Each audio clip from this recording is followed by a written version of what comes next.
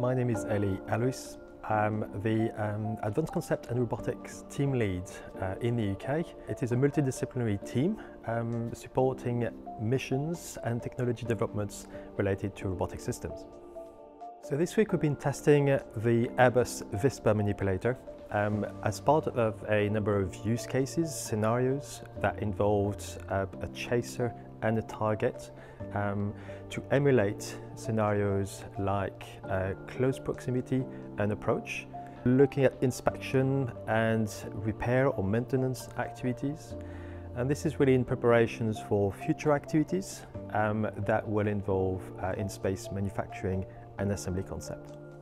We came to the Catapult facility because it's quite unique in the UK in the sense that with its two large manipulator and a linear rail, it allows us to investigate a range of scenarios for in-orbit operations with two spacecraft, for example. To undertake the range of scenarios we were interested in, we have one large manipulator behind me with a mock-up chaser, a spacecraft on which we could put the Airbus VISPA manipulator. The manipulator is expected to deploy and then perform a number of operations around the target.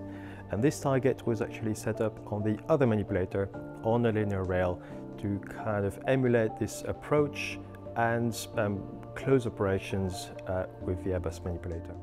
This facility enables us to use, for example, one of the model of our manipulator and use the data from the test, mechanical, software, control, to inform the design of the next model. Working with the Catapult has been great. We've had a very good week of testing. We managed to run through a number of scenarios. And of course, this is really a scoping exercise for the testing of our next model for the manipulator, hopefully very shortly. As the UK ecosystem matures, we have a need to be able to test these kind of scenarios. It becomes a little bit of the crossroads between the different actors in the field, from large prime, academia and SME to test these future scenarios.